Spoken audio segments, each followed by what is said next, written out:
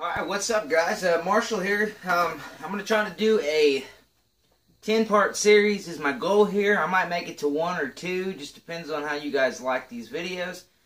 This series of videos is going to be all about shop-made tools. You have the money like some people, they can go out and, maybe you do. Maybe you can go out and buy any tool you want. I myself do not have that luxury. I have to save up for the tool, or just do a splurge buy and then come home to my wife and be like, hey, I bought a tool. Take a 30-minute ass chewing because we don't have the money, and then go on. Pardon my language. I apologize for any younger viewers. But what I mean by shop-made tools, I'm talking like these are some mortise and tenon scribes I made. Dovetail scribes. They're real pretty. But yeah. So yeah, that's kind of the goal for today. This first video, I'm actually going to restore some hammers. Got a little video hammer.